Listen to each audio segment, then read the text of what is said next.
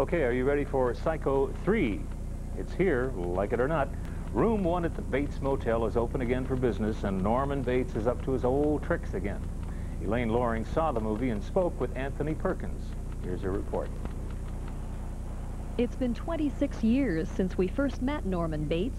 Despite 22 years of incarceration, Norman still keeps his dead mother alive in his mind and still kills whenever someone gets in his way.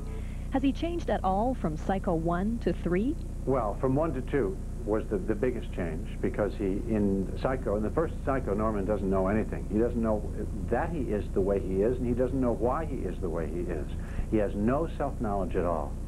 After 22 years of therapy and self-evaluation, he learns and comes back in Psycho 2 with an enormous amount of knowledge about himself. The past is never really past. It stays with me all the time. And no matter how hard I try, I can't really escape. It's always there, throbbing inside you, coloring your perceptions of the world, and sometimes controlling them. Norman seems to understand his feelings better now, but that doesn't mean his actions are under control. Psycho 3 is quite funny in parts, but Anthony Perkins insists the humor is unintentional. My hobby, stuffing things. Well, the audience supplies the comedy. The filmmakers mustn't do that.